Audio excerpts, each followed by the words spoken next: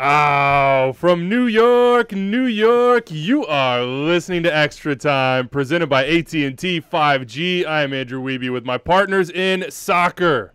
Matt Doyle, feline in the lap. He is ready. Calen Carr, David Goss.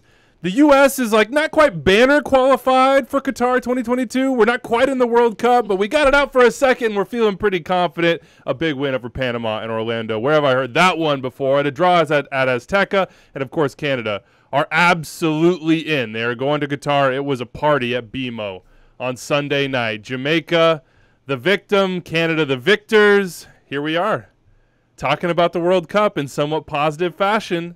How you feeling, Doyle? I know you had a tough one on the watch-along last night. It was an emotional roller coaster for you. It felt like a little bit down, and then it was the climb to the top. Where you at, man? I'm feeling pretty good. As a lifelong Canadian fan, yesterday was just one of the biggest days of my sporting life. Yeah, other than obviously the women winning like that. Yesterday was it. So yeah, I feel great after that. Did the U.S. play? I don't know. I didn't catch that game if they did. Doyle, what was your favorite Commonwealth games? What were the ones when Canada played USSR in hockey? What were those called? Man, Canada fans are so pissed right now. I made it worse. You did. You tried, though. I really think you tried. And look, the three of us were paid for this, but Calen was the man was in Colombia sneaking away the from Summit weddings. Series, of course. Sneaking away from weddings to see these games. I was actually going through customs during the first half of the U.S. game, and there was a crazy long line, and every goal I was celebrating, and everybody was looking around at me. I was watching my phone, and they're like, everyone is in their most miserable experience. It was like being with U.S. men's national team Twitter fans in real life, just because you're waiting. Everything is terrible. Complaining. And then to look up and see some guy jumping up, celebrating every time there was a goal and celebrating. People were like, what is going on over there? So yeah, it was an interesting day. You know the managers in customs, they had the wrong guys for the shift. You didn't know if they were going to get through, didn't know if they're going to handle the business. In the end, that they did. Let's talk about all of it. Let's start with sort of the basics in the octagonal right now. Poor Panama. Their last two windows did not go as planned. Of course, a 5-1 loss to the U.S. or just eliminated them. So 18 points. Costa Rica's 4 ahead. There's one game left. You can do the math on that one. So it comes down to Canada, the USA, Mexico, and Costa Rica. Canada have the check mark. Remove them. It's just a matter of what seed they have, what pot they go into. We'll talk about that later. The U.S., 25 points plus 13 goal differential. El Tri, 25 points plus 7 goal differential. Had a late goal in Honduras that got it done. And Costa Rica, 4 wins out of their last 5, including at home against Canada, give them the first L that they've taken the octagonal, up to 22 points. Their goal differential is plus 3. That means, in all likelihood, it's almost a certainty. I'm saying almost. I'm knocking on wood here. We know how crazy things have happened in the past. One scenario killed the U.S. in the last qualification cycle. Costa Rica will probably be in that playing game against New Zealand, we assume. Dave, I know you're up on Oceania more than anybody else in this North Solomon American Islands, dream run. I know. Yeah, they're the St. Peters of Oceania, so everyone's really excited. But I'm excited for this one moment. For the first time since qualifying began, I can look across the squares to Matt Doyle and say we're both El Salvador fans, right? We can root for Mexico to lose now. Every window, Doyle's like, no, it's actually would mathematically be better. You technically have to root. Now, Doyle, look me in the eyes and say, go El Salvador. Vamos. Vamos la selecta. Absolutely. Yes. Yeah, 3 points at the Azteca. You know that Hugo Perez is going to go for it. Absolutely. Why not? And if they have the goal differential in Costa Rica, I guess I would take Costa Rica beating the U.S., obviously. We don't love that, but would we love Mexico to be on the very brink? Perhaps that would be enjoyable for those of us on this show. But look, we're down to 4 teams, but we know one is in. And before we get into the U.S. and dig deeper on that, and we will dig deeper on Canada and their win at home against Jamaica to seal this thing. A party it was in the snow at BMO. Yeah, let's just celebrate, man. I'm 35 years old. I think I was born in the middle of the World Cup that they played in 1986.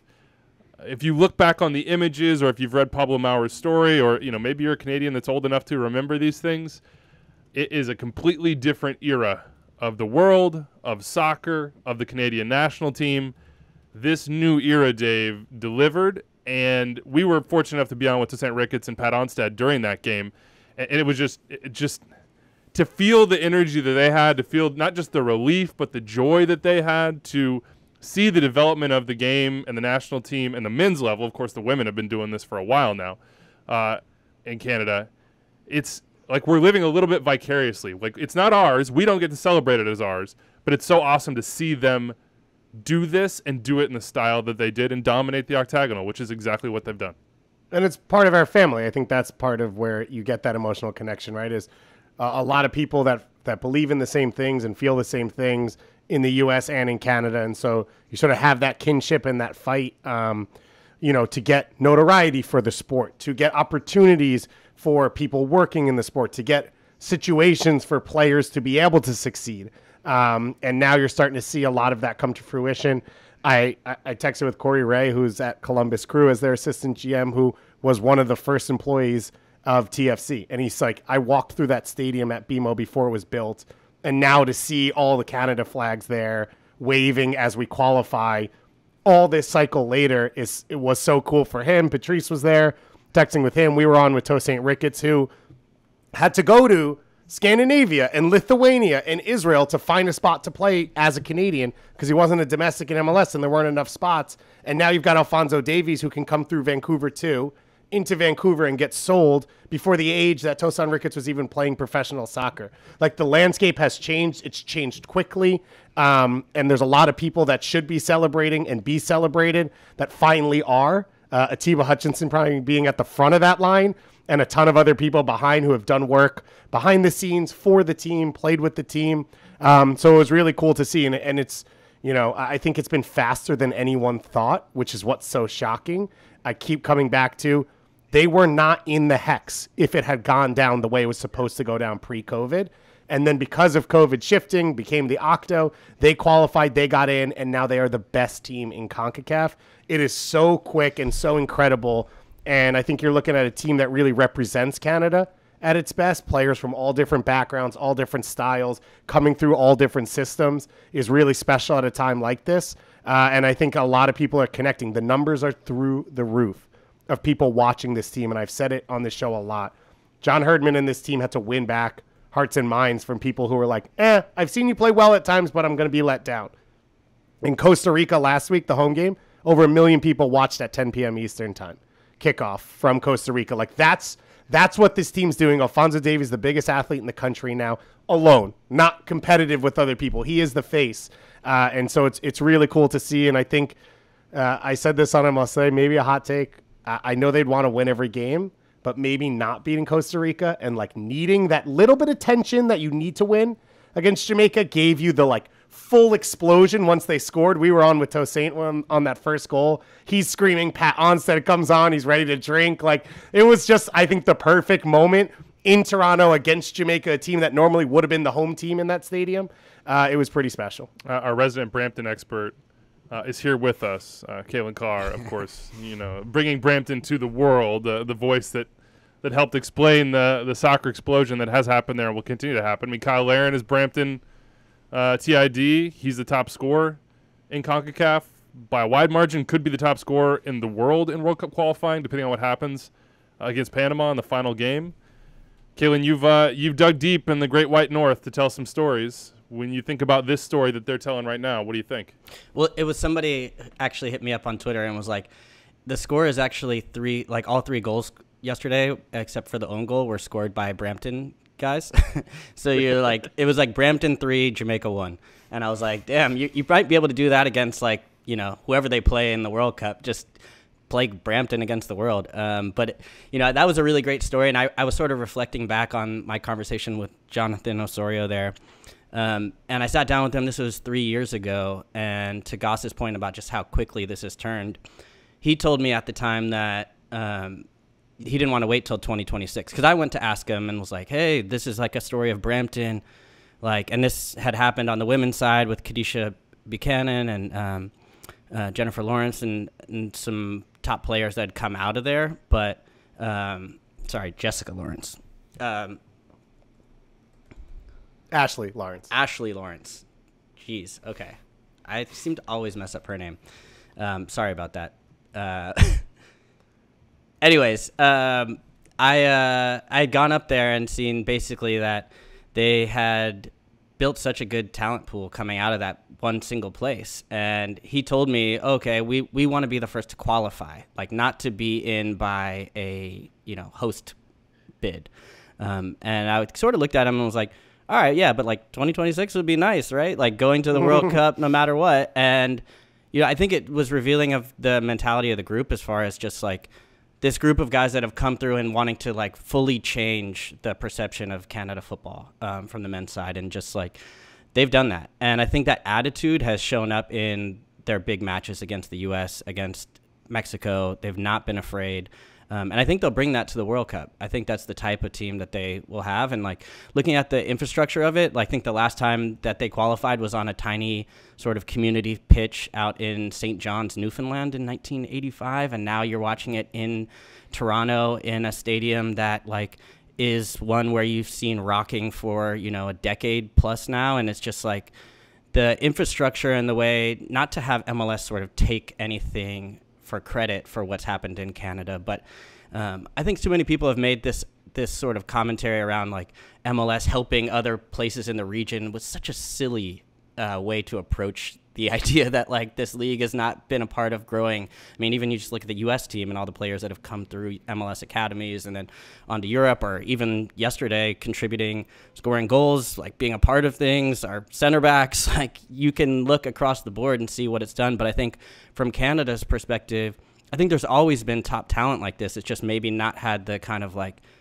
you see in a lot of places around the world, maybe not had the infrastructure around it to help develop players and propel them onto this world stage. And now you're seeing, based on a lot of the work that's happened in Canada for a long time, but then sort of super jet fueled by the growth of the sport in the region over the last, 10, 20 years, especially seeing the fruits of their labor. So it was awesome to see. And you could see the emotion from Fonzie Davies, who, by the way, was not there at all. Like, to see how they've just like shedding tears on Twitch. Yeah, and we've seen him on Twitch for a while now, and hopefully we'll see him back on the pitch soon. We have actually, I think, just recently with Bayern, which is great to see.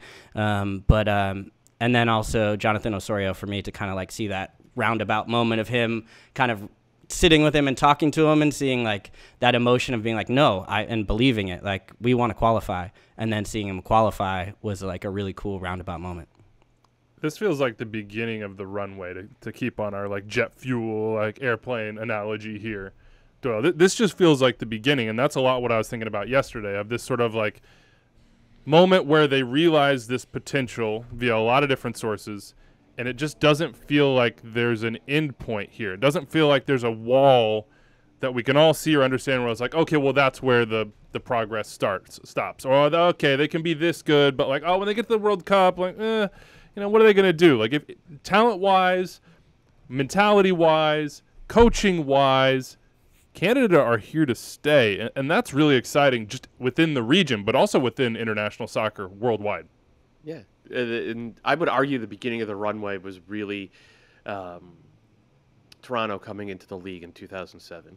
And then they were one of the first MLS teams to really invest in an academy, and with Montreal and Vancouver coming on, into the league after that, and those two teams having been around for a while before MLS really, there was that infrastructure that Calen was sort of trying to talk about there. Little vacation rust, Calen. Too many luxury cruises in Cartagena, like sketchy travel moments, lost some brain cells in customs. I know how that goes. Very fair. And they, I think those three teams did a great job of developing a lot of these players. And then they also caught a little bit of lightning in a bottle with the likes of Larin, Eustachio, and especially Jonathan David, who is the best forward in the region. So it's, and most of those guys are young enough where it's like, yeah, they're going to be around for 2026. They might be around for 2030. But also, if you look at the Canadian youth national teams and the types of players that Vancouver, Toronto, and Montreal are pushing through their academies, and you could watch some of that at the GA Cup is coming up like next week, right? David's 2 winking. weeks. 2 weeks. Yeah. Are you going down to Frisco? I am. Where else would I be? Where else would you be? Name another place in the world I'd rather Do you not be. live in Frisco anyway? He's got his second home. His I do a time. His I do a soul time is in share. Frisco. Yeah, the soul is in Frisco. His body, like the husk of his body, just travels around the rest of the world. I do a timeshare. I own a space in Costa Rica, which I don't choose not to be at. I offer it up so that I can have space in Frisco. That's my dream. But anyway, to your bigger point, like if you look at all of that, it is the start for Canada. They have played over their heads, I think, a little bit at times in qualifying. Milan Borjan's been absolutely incredible. Especially in that winter window, the saves he made against Honduras and the U.S. changed draws or even losses into wins. And you need some of that luck to break through for the first time. The U.S. had that 35 years ago in Trinidad and Tobago to make that 1990 World Cup. And obviously this Canada team is a lot better than that U.S. team was, and it's not at all out of the realm of possibility to imagine this Canadian team getting out of the group, maybe even making a run to the quarterfinals, because who would want to play this team, a team that just could absolutely rip you apart on the counterattack and is completely comfortable playing that way. But yeah, it does feel like it's just the beginning, but they're off the runway. They're in the air now. They're flying. I'm going to stop beating the metaphor up right there. I think we should let that one sail off into the sunset. But it's been a lot of fun. It's been a lot of fun to watch this out of Canada. Even as they were inflicting it upon the U.S., it was still a lot of fun to watch a team that's this bought in and this talented and this absolutely ruthless at doing what they do. And one of the things I'll say, though, just about Canada is, as Doyle said, this is a pipeline. This is not, I don't believe, a golden generation, although Alphonso Davies might be unique in that. I think it is the start. But the other part for Canada, which has never been the case, which will be interesting to watch now, is as a multicultural country, they've always had these dual national players. And they've lost the battle for having them play for Canada because of where the team has sat for such a long time. So even if adding the CPL and having 3 MLS teams with robust academies and potentially 2 teams in MLS Next Pro and all that doesn't continue to produce players at a high level, which would be surprising, you now have a legitimate stake. And when you look at the game against Canada or against Jamaica, you're looking at a ton of players who could have played for other national teams, right? Steven Eustachio is one of the big ones that stands out. Jonathan David, Milan Borjan, all these guys. And I think now in that aspect, you've also entered a new conversation where Daniel Jebuson's being talked about for the England youth teams, and he's calling John Herdman still and saying, yeah, I'm really interested. I'd love to talk to you. So that has now shifted. And at a minimum, I think Canada's in a new place with that. We'll talk more about Canada. The nitty-gritty of this performance, there was a lot to dig into from that point of view, as well as reasonable expectations in the World Cup. But they're the only team with the check mark next to their name. It's pretty assured that the U.S. will be there. You got to win, they got to draw, or they got to lose by what? It's 5-0 or less, or is it 6-0 or less? I mean, it's an unprecedented result at this point. Plus 13 goal differential, 7 for Mexico, 3 for Costa Rica. Do the math in my head. The U.S. would have to lose by 6 or more. Right. There you have it. So if they lose 5-0, they win, as Doyle has pointed out many times already, or I've seen around. Once. I tweeted it once. Then it's making its rounds. It was retweeted. So, congrats it just to keeps you. popping up. As a content farm, if the U.S. were to forfeit, they'd lose 3-0. I don't know how that works. I don't know how FIFA and Concacaf would handle that. Yeah, I don't think you can just hit the forfeit button at a World Cup qualification match and have that go down. But PlayStation, you just you know what? I'm just gonna rage quit this one. You know what? We're just gonna unplug our controller and take our trip to Qatar and call it good. Let's jump into the U.S. and the performances that we've not yet talked about on this show, because we gave you the preview on Wednesday, of course. Then U.S.-Mexico played at Azteca on Thursday, and then on Sunday night, U.S. 5-1 winners against Panama and Orlando. A little deja vu there with an added goal from the last cycle. Let's start with U.S.-Mexico and just kind of give quick takes on that. It's been beaten into the ground. We've already done this. I mean, I would say the one disappointment for me is just that this is this epic sort of, I don't know, it's a bucket list game for players, for fans, for coaches, for anybody involved in the game in both countries in this region. It has been for a long time, and it's given us a lot of moments that we'll never forget. Whether they be goals or coming togethers or little red cards, drama, eliminations at the hands of another one in the World Cup, etc. All these different things that have sort of been packaged into this rivalry, and in particular into games in places like Columbus or in Mexico City at the Azteca. I just felt a little bit wistful, a little bit disappointed that we didn't get that moment this time around. And whether it be that because there wasn't a crowd like we've seen throughout the years, in the 100,000 zone, or the weather is nighttime, so it's much more hospitable to visiting teams, or Mexico's sort of lack of home field advantage that they felt for a little while now. It just doesn't seem as scary as it did before, or Mexico's lack of form. Really, the marquee moment from this one is like Gio Reyna's run. Other than that, there's some misses, but you don't 10 years from now, 20 years from now, you don't look back and talk about this game and be like, oh man, when Jordy Pifak missed that, or Christian Pulisic did. Mexican media we're calling it a miracle save from Memo, the Pulisic shot, right? So that's the perspective from. Is it? But how long does that linger? And does that enter your imagination? I guess the point I'm making is that I wanted in what was probably going to be the final sort of do or die, everything's on the line qualifier between these two countries, because both qualify, we assume, automatically for 26. And then also the assumption is that the World Cup will grow and be bigger. We just didn't get that memory to sort of file away. Or maybe I didn't get that, and that's what I'm frustrated by, but other people did.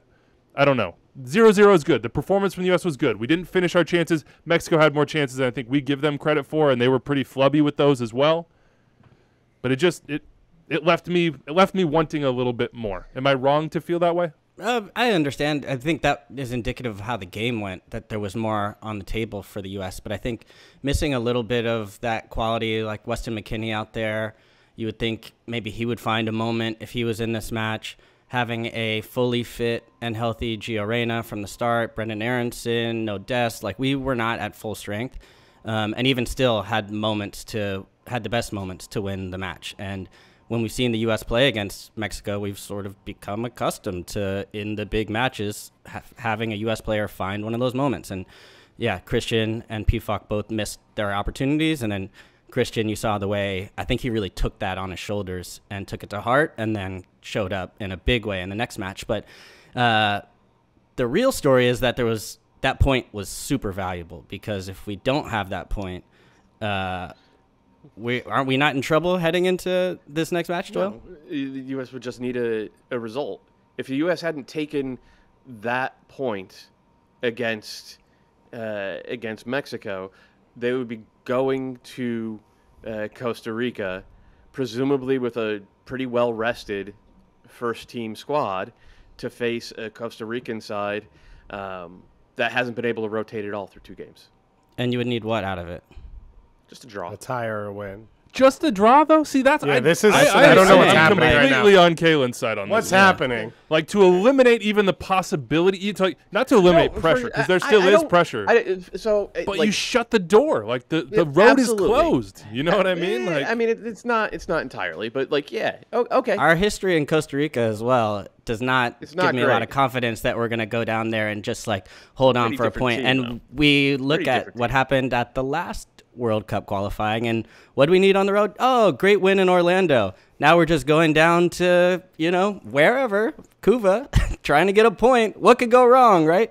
So I think the lesson was learned to shut the door, take every opportunity that you can, shut the door as soon as you can. They could have likely come out with 3 points. They at least get 1. Then you do the business at home. Now this last game becomes, not a golazo is not going to change things necessarily. You would need 4 or 5, you need 6 of them, right? So I think that part for me is the point where to go back to the original question, it's hard to want more necessarily from that, but I do think it is a sign of progress. And also, it was just fun to watch the Mexican media freak out over Gio Reyna's run and the comparisons to Maradona, and I saw people going crazy with the comparisons to Bergkamp in this last one. And it's a nice feeling as a U.S. fan to have players, one, that can make special moments like Reyna and Pulisic did in these last 2 matches.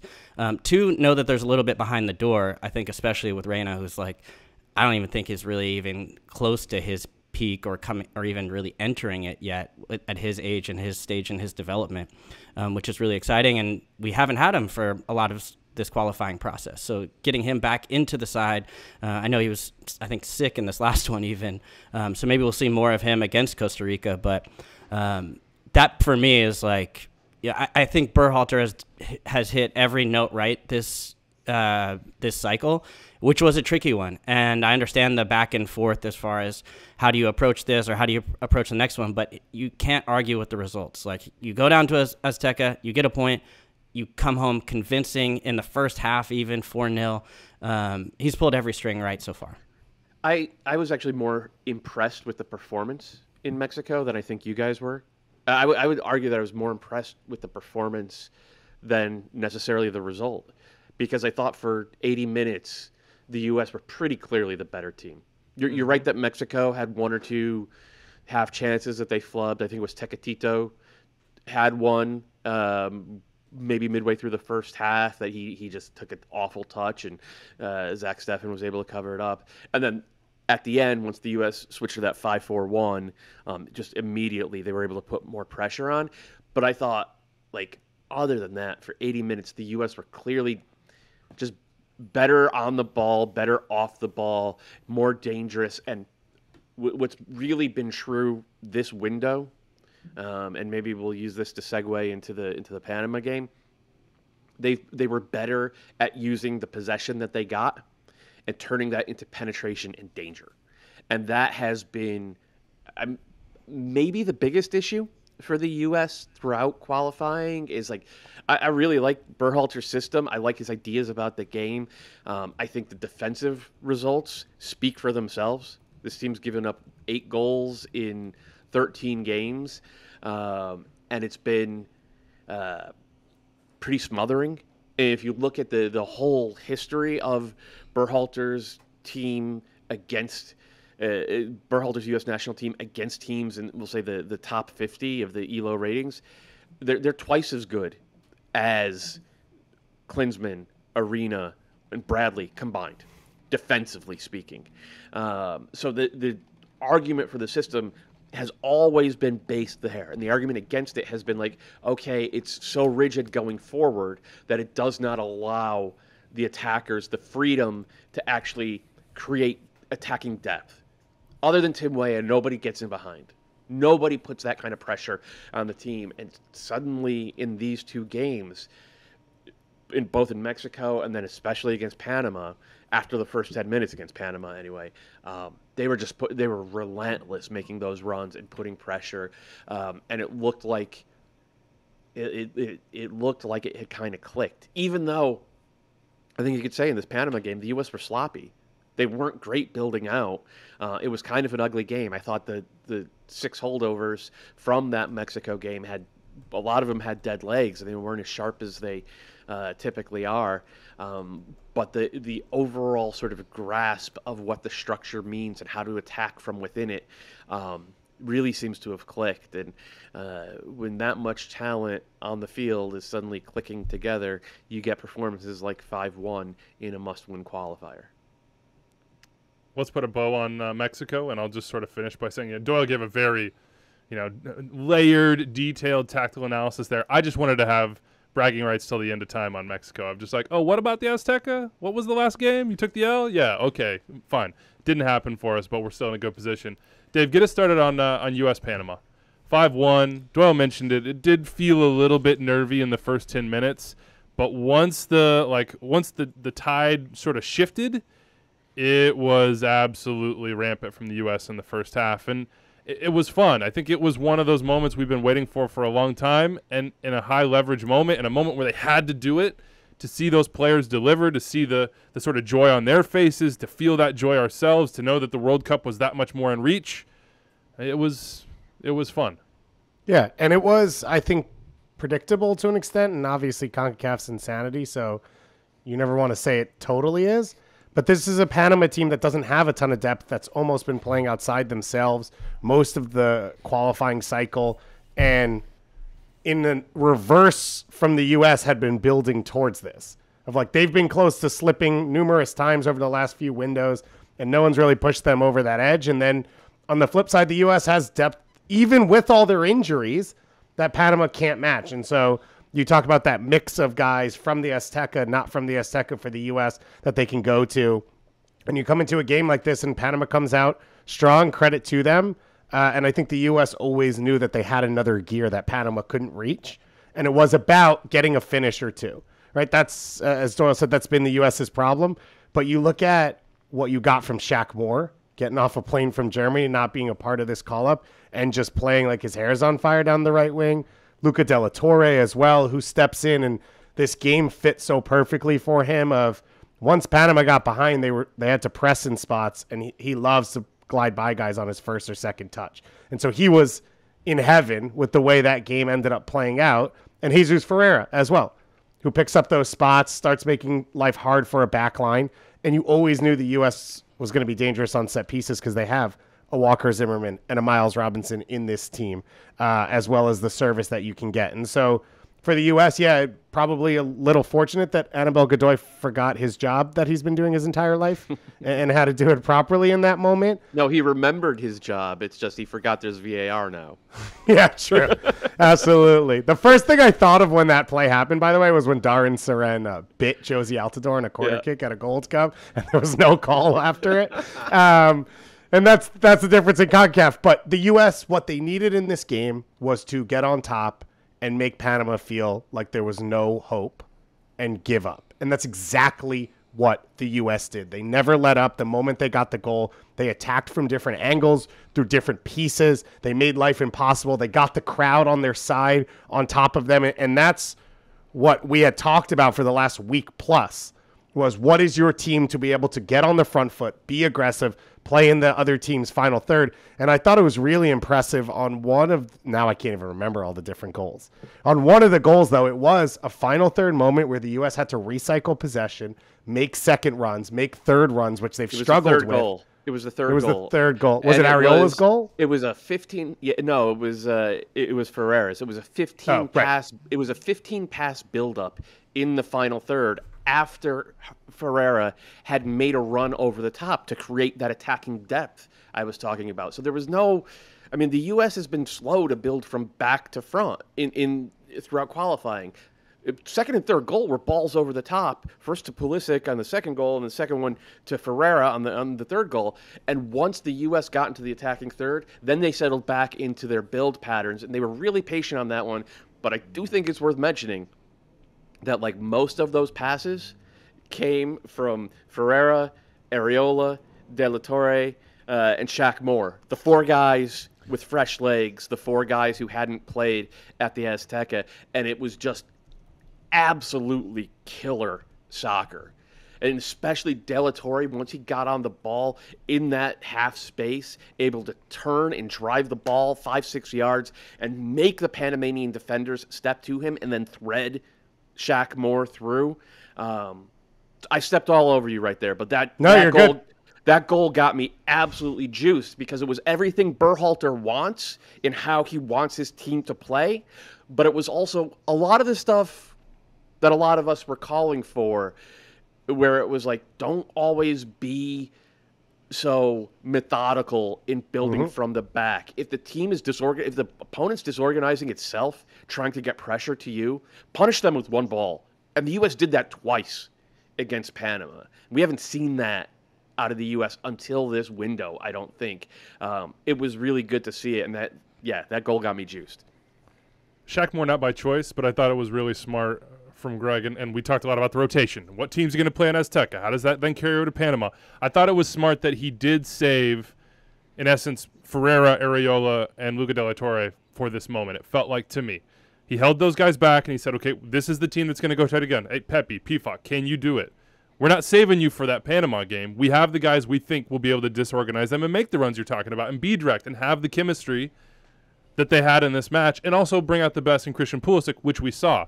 So I thought that was, if you're going to rotate, and that's the decision that Greg made, we're going for it in Mexico. He said it. We wanted to be the team that made history. They didn't quite get it done, but they had the horses left over to be fresh, to have those cutting-edge moments against Panama. So I thought that was really good squad management on his part. Some of it's not by choice. Some of it you have yellow cards. Some of it Shaq Moore has to come in because obviously COVID runs amok, and you have Reggie Cannon not available to play. But in the end, Well, let's also say well. the way the whole thing went down was who did he choose in that moment? And I think one of the things we've seen from Berhalter in this window in this qualifying cycle is he heavily values what he sees when he has a player in his group, right? Jordy Pefok scores 17 goals in Switzerland, doesn't get called back in because of what Berhalter and his staff, I think, saw when he was with the group last year. And then on the flip side, Joe Scally's playing in the Bundesliga. You lose a right back. Shaq Moore performed well in your group last year at the Gold Cup. He's the first one that gets called back in. I think there's clearly a level of value there from Berhalter in the way he manages it, but he obviously picked the right guy because they won the game and he played well. So you have to give him credit for handling it. The other thing to mention, like I still think that either Scally or DeJuan Jones should have been called in just to add, break in case of emergency depth. And like one of my small gripes with Berhalter at this point is like he's not as willing to do that as I would like to see from him. That said, Joe Scally, the discussion about Joe Scally's been kind of insane. He's played 5 professional games. On U.S. national team Twitter? Yeah, right? He's played 5 professional games as a right back. 5. He has spent most of this year, the first half of it, he spent most of it as a left wing back. And the second half of it, he spent most of it on the bench. Like, he played his way out of a regular role for Mönchengladbach. And, like, it's not surprising. Teenagers struggle in most leagues. And I'm not saying he's a bad player. Again, I wish he was there to at least provide depth. But the way the discussion around this was framed was insane to me. Like, this is not Gio Reyna starting every game for Dortmund, man. Like, he's a backup wing-back / fullback with 5 games as a right back. Shaq Moore's a good player. They got a good performance out of him. Berhalter absolutely made the right call. It's not even debatable. Well, Kalen, wait, before we go up, we do have to say Scally is back in the team. We haven't even talked Pulisic. We're nerding Just out. hang on real quick. We have to mention that Scally is back in the team, and he has 19 starts this year. So we do have to mention that. He has 2 starts in the past 3 months, and they came because Liner was sick. Fair. But I'm just giving the other side of the argument. Okay. Just in case. I'm not saying he's a bad player. Again, he should have been there. I think he has a better chance of making the World Cup final in Qatar than Shaq Moore does. But the discussion around the decision for this game was insanity. It was absolute insanity. If you pull up Doyle's shorts on his right leg, there's a Shaq Moore tattoo. So that should also be disclosed. I'm a big Shaq Moore guy. Calen, we haven't talked Christian Pulisic. What are we doing here? The man scores a hat trick. He scores arguably a top 5, maybe top 3 goal in the history of this national team. This was a game after which you sort of mentioned it. You could see him slamming the turf in Azteca. You could see the frustration. He's talked repeatedly about the weight that he feels as a leader, as somebody to, I don't know, to deliver the U.S. to where they want to be, to deliver himself where they want to be. I mean, I still remember the images in Cuba of him head down, distraught. You heard all about, sort of the aftermath in private that team went through and what he was going through. And that was a formative moment for him. And he put so much pressure on himself to come out, to get 3 goals, 2 from the spot, but you got to score those. And then just a wonderful goal. I don't know if that touch is completely intentional, the first one. The second one absolutely is. The finish is just the epitome of calm, collected, and cool. That was sort of the moment where I released and was like, oh, yeah, we're doing this. And we're doing it in style. This is wonderful. This is everything. This is what you want as a U.S. national team fan from Christian Pulisic. Well, okay, just to go back to these guys, because I was drinking all that in. I was loving it. I think Berhalter trusted the players to make the choices as far as his lineup decisions go in some ways, where like Tyler Adams doesn't get a yellow card, right? He's now gone through 2 matches that way. The 2 center backs structurally are sound. You have those 3 as the base. Musa plays again. He trusts Christian again, hands him the captain armband, which was something that kind of got a little bit of a pickup, I think, on Twitter leading up to the match. And maybe something that you say is like a little bit silly, where I think Berhalter came out and said that they have a captain's council and sometimes kind of rotated around it. To me, Tyler Adams is kind of the de facto captain of the team just in general, the way he kind of like operates and the way he is. He doesn't need an armband, whether he has it or doesn't have it. But I thought it was clever in a way to give Christian the armband for this game. And I think he did seem to respond anyways from the Azteca, and maybe heard some of the commentary around him not, or even just his own internal pressure of just, he's tend to found those moments against Mexico specifically, and wasn't able to do it in this one. Kind of was probably seemed like he was extra hyped on this one, because when he plays like that, he is a handful. And sometimes he puts a little bit, maybe too much pressure on himself, or tries to do too much. I didn't see that in this game, and he's just got a really nice partnership with Jedi coming down the flank, even on the one where Walker plays the ball over the top on Arriola's goal.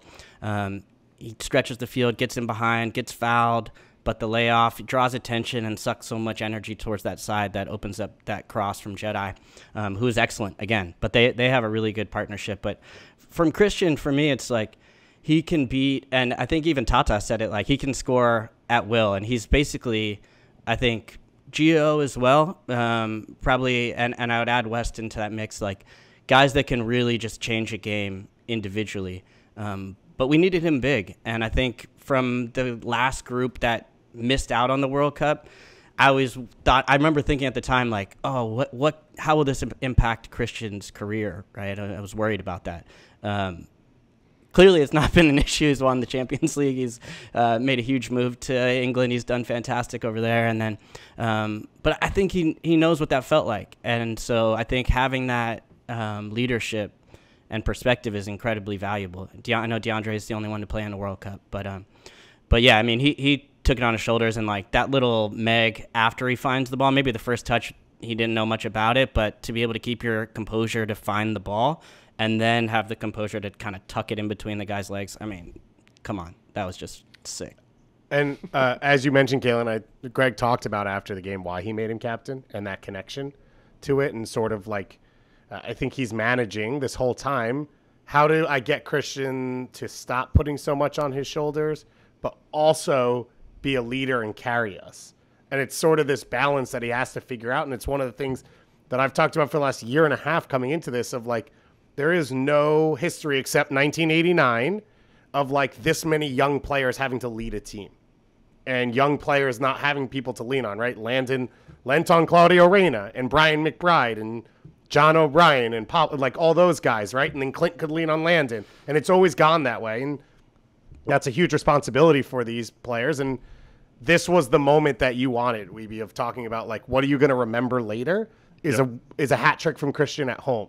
Is the crowd jumping all over them? Us getting emails, should Orlando be the home field for the U.S. because they always win there? Oh, we got emails too? Because they like flooded our Twitter as well. Like, every Orlando fan in the history of Orlando was like, I need to tweet at them and tell them that they have to be in Orlando. Yeah, and credit to them, they were rocking, and it looked epic. And that was the moment when we've sort of spent the week talking about legacies because of the Azteca game, because of what it meant.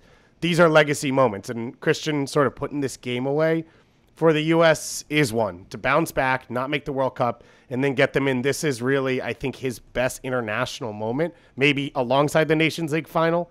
And so he needed this. I think fans sort of needed this to be like, it's safe to anoint him in the way that everyone's been trying to since he was a kid at Dortmund, and Jurgen Klinsmann threw him on the field in Columbus.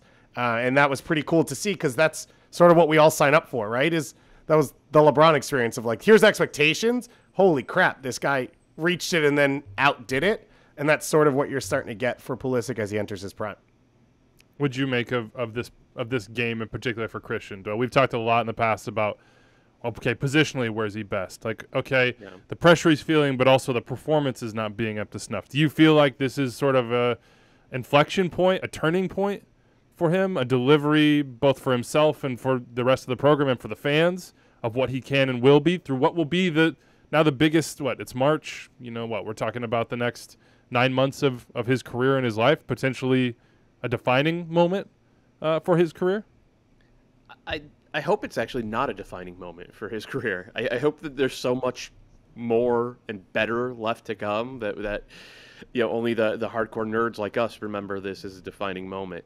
And I will say, I actually don't think he played that well from open play. I think he could play so much better than he has, and I think he has for the U.S. In the past. The big thing here was that when the U.S. needed someone to step up and convert the penalties, he stepped up and did it. And then in the second half, the game was already won, but there was a chance to create something truly special and remind everyone, why he's a $70 million striker or winger rather, and why he plays for a club like Chelsea. And he did. And he put the ball in the back of the net, and that's frankly something he has struggled to do throughout qualifying. What I liked most, though, were the few times that he was direct and dangerous off the ball, because that's when Christian Pulisic is at his best for club and for country. If you go back and you watch qualifiers from 2016 and 2017, when he was scoring a goal a game, basically, the game wasn't running through him. He was running in behind, or he was comboing off of Josie Altidore. The game was running through other guys, and he was able to use the gravity of the ball to his advantage, in that defenses are naturally pulled toward the ball, and Pulisic's best attribute is that he understands where space is away from the ball and how to be there at the right time. And it's how he scores goals for Chelsea, and it's how he used to score goals for the U.S. And he hasn't done a lot of that for the U.S. in qualifying. And in fairness, he did it at the Azteca. There were times yesterday. He did.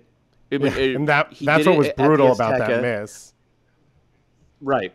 And he also, I actually thought his best performance of qualifying was his sub performance against Mexico back in November, because the game was already, the flow of the game was already established at that point, and he wasn't going to step onto the field and make everything way too narrow and start pointing at his feet and drag defenders to the ball like he has a tendency to do. And even in this one against Panama, he was doing that a little bit. And that one, because the rhythm of the game was already there, he was able to just sort of slide in and be a super dangerous off-the-ball winger. And we saw some of that against Panama. I still think we need to see more of that from Gio Reyna, or from Christian Pulisic. And what I was thinking is, I wonder if Reyna's in central midfield, if that changes the way that Pulisic operates. Because, at times it feels like it's a matter of trust. He doesn't necessarily trust the guys in central midfield to get him the ball where he wants it, in space, in behind. And maybe if the personnel's a little different, maybe, now having been through the Concacaf battles, he'll be a little more willing to be a guy who play like Tim Weah, create depth, create chances, trust the system, and don't always come back to the midfield stripe and then turn and try to go 1v3 in the central channel. Again, there was some of that against Panama, more I think than we've seen in the past from him, and I hope it bodes well for what we get out of Christian Pulisic going forward, because when he plays like that, he's unstoppable. Reyna had that one where he plays it through to Christian, and Christian tries to square it to Jesus, who was just off it. But I mean, it was De La Torre. It was De La Torre that squared it to Jesus. Yeah, but yeah, that type of play. Yeah, that's the type of motion though, where you have that playmaker to be able to play inside. I think we're going to talk about it later, but I think the Reyna positional choice is an interesting one. Let's do it now. Yeah, I mean, he can play at a lot of different spots, right? He can play out wide. He can be dynamic and cut inside. He is not the type to obviously go to the end line necessarily. He's more a type that's going to come in and combine and create those wonderful little slip balls and passes. But I think inside, especially to have somebody to partner closer to, get him closer to Christian and create that type of partnership, I think could really, really work. It kind of depends who else you're going to play around him and how does that fit, I guess, ideally with Weston, and then what does that do to Musa, right? But Tyler behind that, I think, obviously is without question. But I like the idea of getting Reyna more involved and more touches around Christian, because the main thing where I see Christian running into trouble is when he gets the ball and he's static. When he's just standing and then he gets a guy, he faces a guy up. We've seen it happen with Canada where they were able to kind of frustrate him with Richie Larea or whoever it is, just to just start needling and kicking him facing away from his own goal. How many fouls has he suffered facing not towards the goal, right? Like a couple times he's got fouls running towards guys, but a lot is closer towards the midfield stripe, and teams know just to get him double down, triple down, whatever it takes. Whereas where Christian's most dangerous is in space, moving with the ball, isolated, one-on-one. But you need somebody else to kind of suck some of that inertia away from him and create some space in behind. And if you have more dynamic players, breaking lines, the way we saw Gio running through the midfield, that's going to draw a lot of attention, right? And then that suddenly opens up. So when that ball is slipped through, you hope that Christian's on the end of that to make that final decision. So I like the idea of Reyna playing more in the middle. But it starts to become a little bit of a puzzle piece because we're trying to figure out exactly how this all fits. I know people have talked about maybe Weah going to the 9, or who's going to, the 9 is still a big question mark for me. But getting more of your top players closer to each other to build some relationships together with Jedi running around the flank, I think that's an interesting thing I think they're going to have to look at. Give me the best possible, matchups matter, health matters, availability matters, suspension matters. But you have an opportunity to play a World Cup game in which you think you can put your absolute best attacking team on the field. Who is in that front 5 essentially, because we're saying, and I think it's assumed, there's no question, it's Tyler in the defensive midfield role, and then really it's Weston in one of those 8 roles. So who are the 4? How do you organize that ahead of those 2 guys to get the best out of this team? Musa and Pulisic, I think, are locks as well to me. And I would say you're probably in a situation where you're trying to figure out if you want to play Weah as a 9, where I don't actually think he's as good. I think what we've seen at Lille he doesn't like playing there. Right, but the question is talent or not talent. In my mind, still, I would start Weah.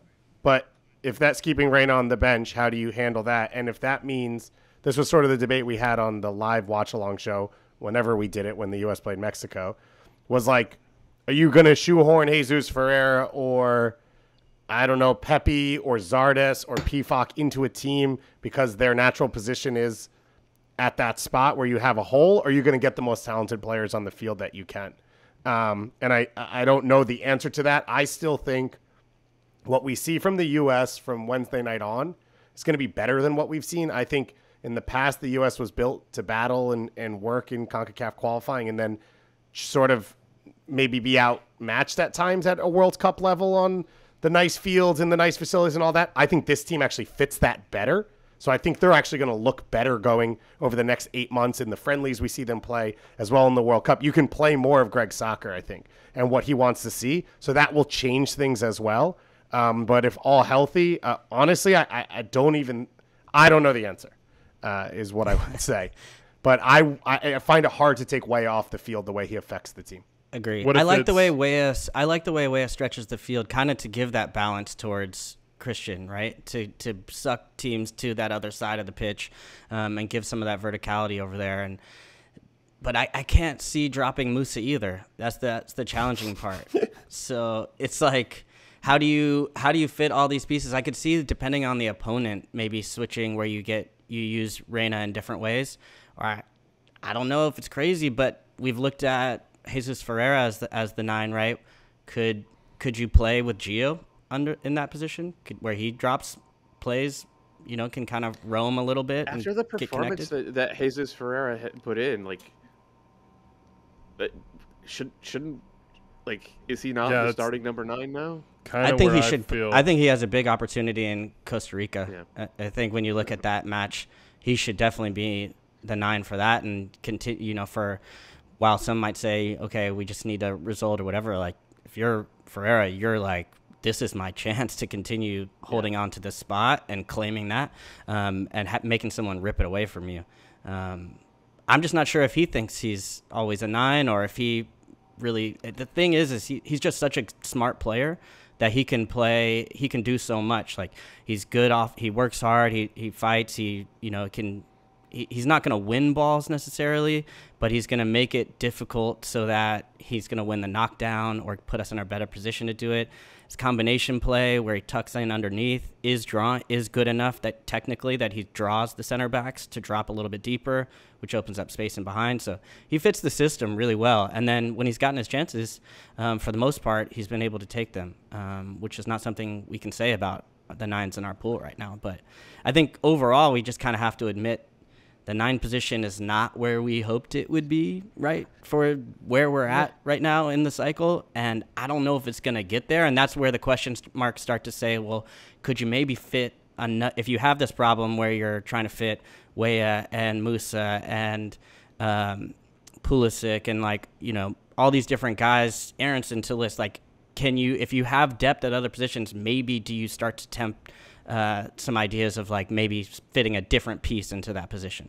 But if you're Ferreira, you hold on for dear life. Yeah, I'd like to see Ferreira and Gio be able to play, you know, Ferreira at the 9 and Gio underneath him centrally. I'd like to see how, you know, it's not just Pulisic that will level up in that situation. I mean, Ferreira's going to drop in and create. I was a little bummed for Jesus that he didn't finish that one off the right flank. It's a little ball across the top. It's a little bit behind him, and he puts it over the top just for his confidence, just for the U.S. to have a little bit more of, like, stability and feeling like, okay, well, maybe that is the guy. He has taken advantage of these 2 opportunities. So that was a bummer to me, but I'd like to see those 2 guys interchange and what that also means for Weston, because we haven't seen Weston now for a little while because of injuries. We don't know where he'll be after this summer going into the fall, but it's completely open. Like, in some ways, it's good team.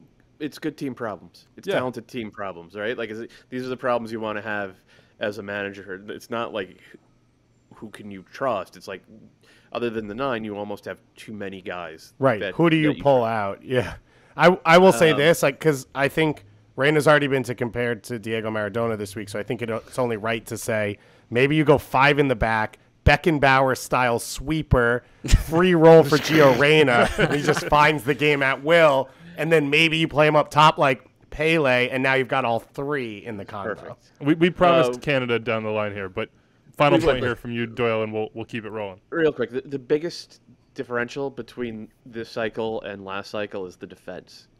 The U.S. obviously last night was spectacular, but the U.S. had not scored more than 2 goals against any team in qualifying other than Honduras, who are historically terrible in this Ocho. Like, the biggest differential is the defense. And that, to me, really felt like it started to change in that October, or this started to be the case in that October window when Walker Zimmerman got called in as an emergency last-minute sub, right? He was not originally in that camp. And he got his opportunity, and he took it with both hands. And he's been first choice ever since then. Zimmerman and Miles Robinson have now played, I think it's 8 games together. The U.S. are 7 wins and 1 draw, the draw being the one at the Azteca on Thursday night, with 2 goals allowed. One of those goals was last night against Panama. That goal came with Robinson already off the pitch. So they, like, in 8 games, the U.S. have allowed 1 goal when the Walker Zimmerman, Miles Robinson center back pairing is out there. Now, they haven't been perfect. Remember the giveaway that Miles had against Costa Rica that turned into a breakaway, a very, very slow breakaway for Brian Ruiz that Miles was able to run down. Zimmerman had the giveaway at the Azteca that turned into that flubbed chance, really, for Tecatito midway through the first half. There have been a couple of moments like that. But the job that these guys have been able to do, shutting teams down and shutting teams out, has provided the foundation for the rest of this team to kind of figure it out going forward and have nights where they can't put the ball in the back of the net and still get results that put the U.S. in second place with a 99.9% chance of qualifying for Qatar and going to the World Cup. So just, you know, Walker Zimmerman's, like, to me, he and Tyler Adams are the 2 captains of this team. And it was even on that first goal for the U.S., like, he got pulled down in a face slapped in the box by Anibal Godoy, and play goes on, nothing's called, and eventually the ball goes into touch, and Zimmerman picks it up and does not let play restart. Bear hugs it, says, "Hey, go look. This is going to happen. This is going to happen." Like That's the sort of VAR video review Concacaf like wherewithal that we need. Yeah. Honestly, though, like understanding video review is a little hidden skill, not even hidden. Also going in the modern down. game now. Yeah, for sure. Yeah. But, I mean, So all that is smart. I just like those guys deserve a ton of credit. I know, like we talk about attackers and midfielders more often because, frankly, it's more fun than talking about defenders. That's a Calen Carr take right there. But like they have provided the foundation. They've been amazing, the two of them, and you know, I agree. And the only thing I'd add to that is just like I always think center back is a relationship position where so much of it does come from having that understanding, and you do need minutes and volume to be able to do that. There's still a couple kinks, like, as you mentioned, Doyle, and like even in this last match, there's the one even when you add in the goalkeeper, because you have to add in the goalkeeper and the six to that conversation as well too, where it's like Zach. Is he coming? Is he leaving the ball? Walker left one where maybe another striker is able to kind of get in and nick one there. So still a couple kinks there, but the idea that like they've pretty much conceded almost nothing in their time and been able to figure out each other's tendencies so fast. And then I think even their distribution as well has been much better than I think a lot of people would have said when you're leading into like. I mean, people would say those were like knocks on them, and I think they've been strong points. Second and third goal, those balls over the top. The first one came from Walker Zimmerman. The second one came from Miles Robinson. Like if you're gonna be competitive, a team that has eyes on a quarterfinal or maybe more go in the World Cup, like, and your team's gonna be under pressure defensively at times, and your center backs are going to have the ability to play those kinds of passes that hurt teams, and they've shown that. Do we have any sort of goalkeeper question marks? That's a last point that I'll allow us to make on the U.S. Zach Steffen was flapping at crosses last night, like he was dropping stuff. Like last night was on the watch along show. Midway through the first half, we put out a poll with the users, and who do you trust more, Matt Turner or Zach Steffen? And it was like 90-10 Zach Steffen, or Matt Turner rather. The thing is, though, I still think that Berhalter is a Zach Steffen guy. I'm not sure that is going to... Is Turner in a tough spot because he's injured and he's leaving in the summer? Clearly, and he may not be getting the... I mean, look, with Steffen, maybe games don't matter. So this is like a weird debate because neither of them are going to be, come World Cup time, everyday starters. You would think. Maybe I'm completely wrong. Maybe one of them wins the job at these massive clubs, but kind of feels like it's going to go on trust. And, I understand that. I would actually... some nervy moments. If we just are having a dumb semantic debate, which is what we're about to do, there was nothing Turner could do with the Revs to overtake Steffen. He can, if he does, earn the starting spot at Arsenal, overtake him. So I actually think, he's in a tough spot because he has to do a thing that most of us don't expect him to do. But there is actually an avenue for him to get in there now, right? But clearly him being the starter for the Revs and accomplishing everything he accomplished last year, go Revs, I just realized I was wearing that shirt. Put him where he put him against Steffen in Greg's mind. And that's different now. And for Matt Turner to win the spot at Arsenal, it will mean that his distribution will have to be at a certain level, and he will have to be playing at a certain level. And so that's his pathway, sort of, to becoming the starter in this one. But I don't think Zach Steffen's closed the door, as Doyle said, with this window where he had all the opportunity, where when Turner was the starter, when Steffen was out, Turner was phenomenal in all the games he played. Other than the Canada one. 5-1 and a clean sheet at Azteca. So I think he dropped a couple balls.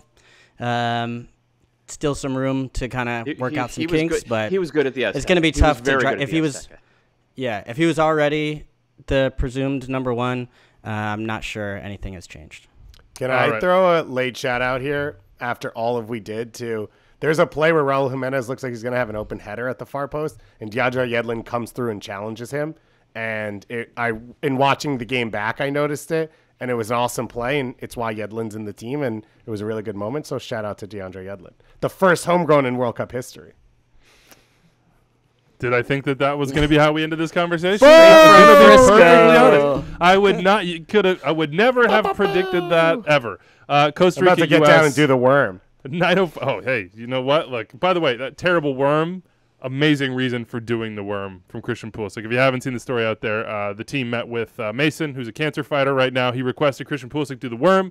Christian Pulisic did not practice doing the worm. I don't know that for sure. That's my guess. That was an oversight. Before but he probably should have hit that on like whatever, the hotel carpet. Nah, there's too risk of injury. The worm is back spasms. Yeah, you gotta make those hip flexors. You got a lot of very safe worm. There. I appreciate that. Yeah.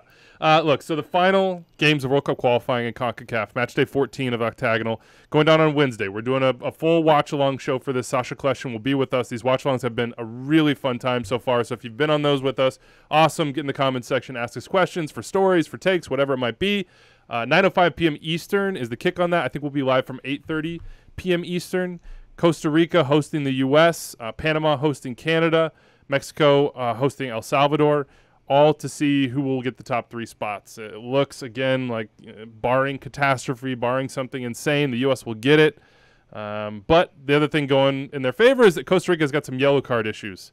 And we know now that those yellow cards, if they get another one, are suspended. They will be suspended for that single-game playoff in Qatar against, we assume, no disrespect to the Solomon Islands. Always been a big Solomon Island guy. Just say New Zealand or Solomon Islands. It's quicker than this whole thing you just did. Well, sometimes it's not about quickness. Who are the guys that we're looking at here? You see, Francisco Calvo could be suspended. Joel Campbell could be suspended. Celso Borges could be suspended. Oviedo could be suspended. I think there's like 5 more sitting on a yellow card. So there's a lot of question marks about what Costa Rica will do, given the odds that they have. They're not in the realm of possibility, 6-0, 7-1, whatever it might be. Probably not going to happen. So if you're Costa Rica, you might save your horses for the game against New Zealand that you figure you're going to be big-time favorites in to win. We'll see what happens in that match. We'll see what happens to Mexico with El Salvador. Go Hugo Perez. Can I do pot talk for a second now? Yeah, give me some good pot talk. Okay, so what we are talking about when we say pot talk is the pots for the World Cup draw coming up on Friday. Because, that's how quickly this whole thing happened. By the way, we have a watch-along show for that as well. DeMarcus Beasley will be on, so check that out. We'll have, I think, some special guests who will play in the World Cup from MLS teams as well, so that ought to be fun. Susanna Collins will host. Doyle, you will be there as well, along with Calen and Run DMB, DeMarcus Beasley. So, okay, continue. So, get off the pot. So, for the U.S., they are currently in pot 2. They can, if they qualify automatically, can drop no further based off results. If they fall into 4th place, the 4th place team in CONCACAF will automatically be put into pot 4 because you won't have played that game yet, and all the playoff teams are in pot 4. So for the U.S., they need to win against Costa Rica to get into pot 1. Pot 1 has 7 teams that are already decided. Qatar and the top 6 teams in the world. No one can catch them. The last spot open is Portugal. If Portugal loses to North Macedonia, now that spot opens up. The U.S. would need to win. They would need the Netherlands to either tie or lose to Germany, and they would need Mexico to tie or lose to El Salvador. That's how the U.S. gets into pot 1. Otherwise, you're sitting in pot 2. Everyone who listens to this show is a North Macedonia fan right now because Canada also needs North Macedonia. Sorry, Thomas Formoso. I know that you're not actually. Up the mass. Some of you out there. This is an Alexander the Great show, and it's always been one. Everyone knows that. So for Canada, they are currently in pot 4. They need teams in front of them to fall off for them to get into pot 3, which would potentially take them out of group of death. It feels most likely that the Canada will be a part of that because they are so good for their standings. What they need is basically 5 teams to drop off. They have now an additional team that will drop off because UEFA pushed their playoff later with Ukraine dealing with the war that they're in and the invasion. And so therefore that game got pushed. Those teams are automatically in pot 4. Now for Canada to get in, they basically need 3 other teams, to fall off. And you're looking at mainly African World Cup qualifying, the second legs of those 5 playoffs coming up. If Mexico or the U.S. drops down into the playoff, that would be one of the teams. If Portugal lost, that would be one of the teams. Most likely, you're looking at the teams from Africa. So who you're rooting for is Ghana, DR Congo, and Mali. All in, baby. Give me the love. Give me the love, Canada. Bring it on. We're all Ghana fans. Let's go DR Congo. Let's go Mali. All right, we will figure out we'll let Calen and Doyle figure out the math on that one. I was looking at that pot math, and I was like, you know what? I think Susanna's got this one. I think she's just the math side of this is not for me. We'll put somebody in there who's a little quicker on the uptake. So that'll be fun. The draw going down on the 1st on Friday, and, of course, Wednesday night, a live show as well. Let's real quick hit Canada and the performance and then some MLS games and get out of here. So that's the Sam Adekubi game. It's so much space. That left – I feel terrible for Javain Brown. We're on with Toussaint Ricketts, who, of course, knows Javain well, teammates in Vancouver, and the entire game for Canada – they are just stuffing the ball down the left side into open space after open space for Adekubi to run onto and play these just impossible to deal with balls across the top of the box. Dave, you and I watched it live. We've already sort of given our takes on it, I think, for those that were watching. Doyle, what was your sort of your in-game performance take on Canada in this 4-0 win against Jamaica? That really, it could have been 6, 7, 8, maybe even. They missed a ton of gilt-edged chances. They did, and they missed a ton against Costa Rica the other day as well. I feel like these were their two best attacking performances of the Ocho, because they have been a little cagier. I think they played a lot like the U.S. used to play, where they would absorb a lot of pressure and go forward on the break. And obviously they still did that in both these games. But a lot of it was more front foot being on the ball, ripping teams apart with their movement in the final third and not just in transition. And it's a testament to the talent, it's a testament to the coaching, it's a testament to the cohesion. They have had very good fortune to really not miss a lot of guys to the types of injuries that have made it tough on the U.S. Obviously, they're missing Alphonso Davies, but Adekubi has been there from day one. Tejan and Richie Larea have been there from day one. Jonathan David's been there from day one. Kyle Larin did miss a couple of games, but every time he's been back, it's been like slotting. It's the easiest thing to slot him back into the lineup. But that level of cohesion, they really brought it to bear with a vengeance against Jamaica, because I think they were frustrated with themselves after playing so well at Costa Rica and not getting anything out of it. And it was part Canada imposing themselves through their superior talent, and part just like, okay, when Jamaica's screwing up, when Javain Brown's keeping everybody on side, take advantage of that. Don't let a good mistake go to waste.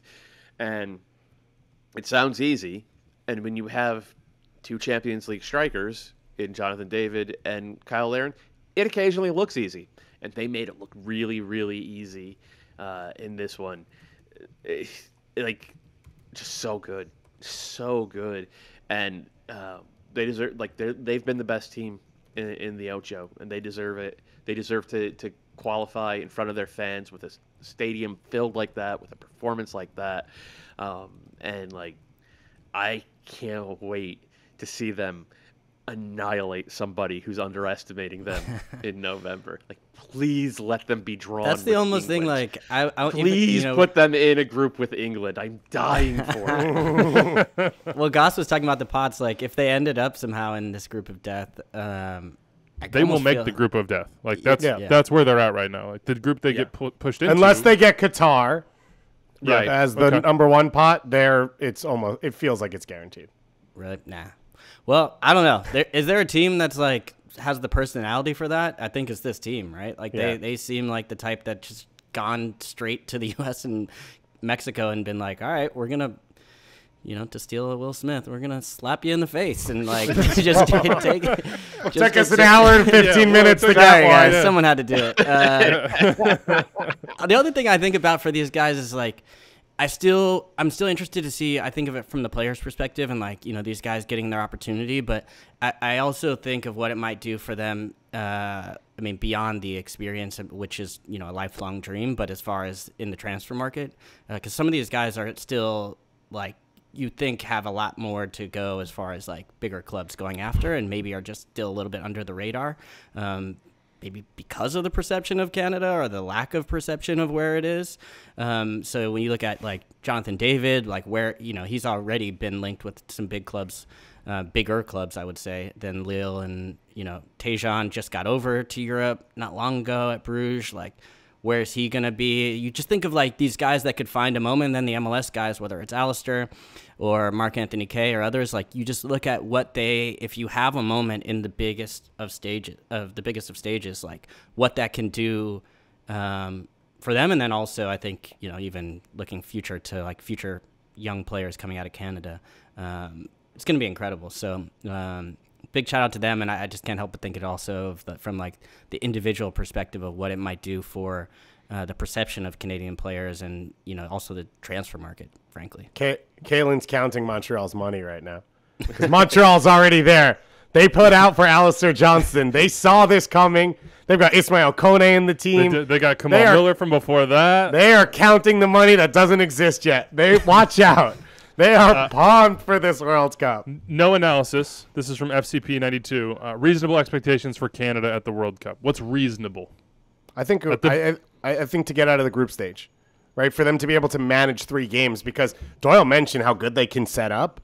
But in a World Cup, you don't know who you get matched up against. You also have Eustachio in this team. You also have a team that, if they have to, can dominate the ball, press high, and create chances as well. And so I think they're a perfect tournament team because they can change the way they play and they have depth. After the round of 6, or, once you get to the round of 16 on, then you're starting to talk about historic stuff that just doesn't normally fall for teams that aren't named Italy, Germany, and Argentina. But I think it's reasonable, depending how the draw looks, and even without the draw, to say this is a team that can get out of the group. But Italy wish they were Canada. All right, here we go. That's it for us on the World Cup qualification side. We'll have more, of course, coming on. We'll have it Wednesday night, I think, ahead of the draw. We'll do a reaction late Wednesday night after the final round of Concacaf games when we, knock on wood, we'll bring out the banner again for the U.S. that says qualified. They said they had that banner, unfortunately, in Orlando, and Christian Pulisic said afterwards, we didn't even know what that thing said. Somebody just handed it to us. We got to find out who handed them that banner. That's messed up. They're going to Qatar. We don't know how just yet. Real quick before we get out of here, MLS it was, by the way, Sebastian well. Blanco and Diego Valeri. They were like, you're already qualified, and then Zarek came out, and he was like, yeah, well, Zarek the way qualifying works. Technically, the math here, guys, I know you don't understand. Goal differential, all these other things. Let's see, we have a lot of Charlotte fans who, this is a sort of a summation of what they wanted us to say here. Jonathan Scott, I would love a reevaluation of Charlotte and their place within the league. This is after a 2-0 win at home against Cincinnati with the Karol Swiderski brace for the second game in a row. Keenan Condor, Charlotte rising, period. Miguel Angel Ramirez looking like a good to great MLS coach. Swiderski, Golden Boot challenger, and Charlotte a playoff bubble team.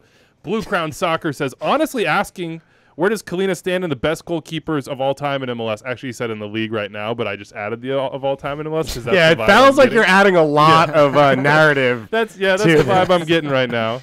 Ben Bender looks really, really good. Looks like a great #1 overall draft pick. Charlotte have back-to-back wins. Swiderski's banging them. Doyle, what's your reevaluation of Charlotte and their place within the league? 6 points, not in the playoff field yet in the East. But, that's a fun win for them. Yeah, fun win. They have... Bender looks great. I love Swiderski.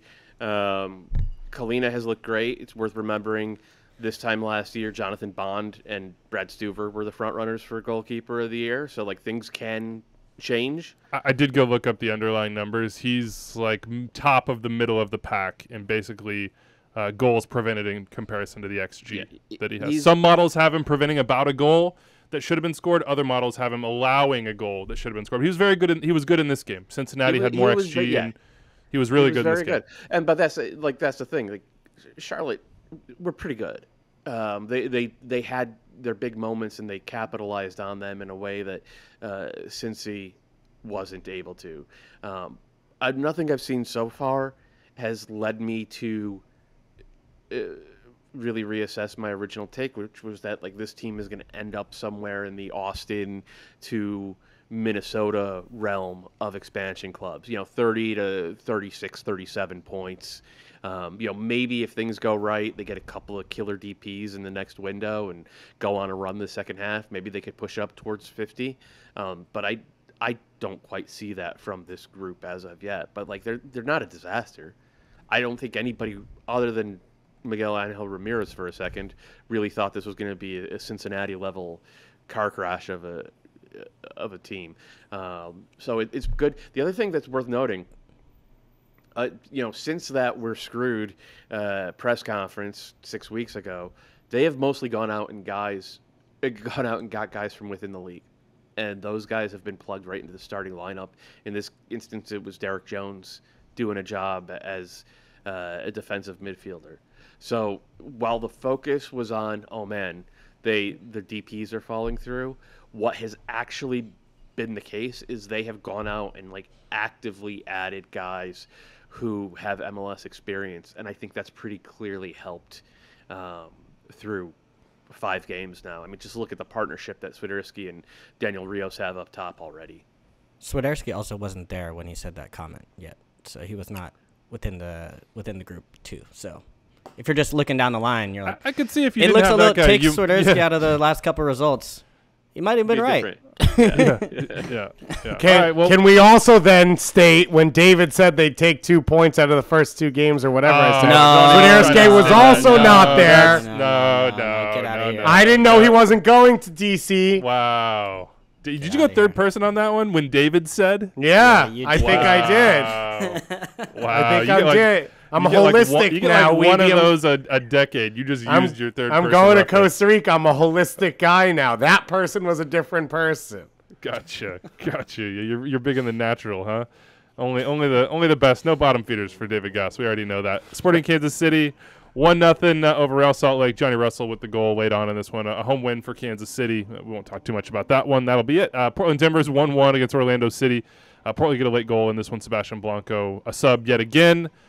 Junior Urso, a favorite of David Gass from way back, gets the goal for Orlando. He's got his goal scoring form going right now. MLS Next Pro kicked off this weekend. A big goal for Juan Kuzain for St. Louis City, too. They got a win at home in the first game of that new league. We have a podcast out on the channel here, the last one that came out with Charles Alchek, the president of MLS Next Pro, and Ali Curtis, who's heading up the sporting side.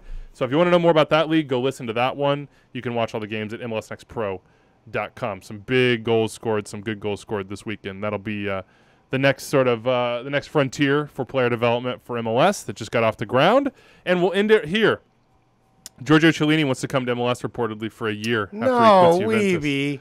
That's your transition? You could have transitioned from what you just said to an unreal mailbag question we have about selling players, but instead you transitioned to an MLS retirement league question. Do it, man. We have a question here from Sam Miller who says, I was having a conversation about MLS being a selling league. My friend asked me who's been sold out of MLS that he would know. This made me think of my question. What's the best 11 of active players who have been sold from MLS, either developed in an MLS academy or MLS had a role in them getting better? For example, both Miguel Almiron and Jack Harrison would be eligible, but Zlatan would not be based off his thing. He then goes on, Weeby. He gives you an opening. He says, feel free to make 5 best 11s if that's what strikes. Sam, you know us too well. Who's the goalkeeper then? Probably Tim Howard? Or Brad Guzan. Yeah, I would say Tim Howard wins that one. So just as in the interest of doing 1-11. This is all time. Well, no, it was active. It says active. Oh, active. So Howard's not eligible. Okay, so maybe it would be Stefan or Guzan? Are we talking about guys who have come through academies or have to have played in MLS? I think it can be just it they had any sort of formative moment within MLS. He literally gives Miguel Almiron and Jack Harrison as 2 examples that you're allowed to use. Okay. So Tyler Adams is obviously in this team. Yeah. Boom. Did they have to be signed to the first team? Because you could bring Weston McKennie in as well. Those would count. Those players would count. Yeah. And Reyna. So Reyna, Adams, McKennie. We may not be building 11 here. We might just be giving a lot of good names. You could put Chris Richards in there. Aronson. Chris Richards is a good one.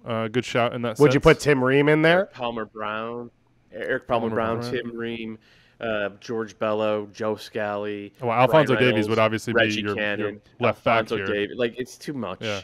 It's too much. You can't. Maybe we'll put one on. You got to be able to make an 11. Ambrose Ayango, possibility. Nice at left back. Nice. How about nobody wants to wait in on Giorgio Chiellini? Maybe he gets recruited to Inter Miami. You know, they could use another. What about Montreal? Ooh. Or Toronto. And start over who? Joel Waterman? Gabriel Corbo? Rudy Camacho? Sorry. Are you watching the games, Kalen? Kalen? I would have got you jacked On that up. note, we're out of here. We will see you late on Wednesday night. Hang out with us on the watch. Oh, sorry. with DeMarcus My Beasley. apologies to Ashley Lawrence and all of Brampton. I would like to. Yes. You wouldn't be allowed back in if you did not get that apology in. The door would be shut to one Kalen. Kalen's brand is in shambles. I had a late night last night coming back from. I'm surprised they didn't tack on a movement promotion at the very end of that. Like a big apology. You If you want the full story, you can go check out the movement on YouTube. All right, we'll see you on Wednesday night, everybody. Tag along with us for the watch along for the final round of World Cup qualifying in Concacaf. We will record a podcast right after and release it to you, so your Thursday morning will have some listening material. We're out of here. Adios.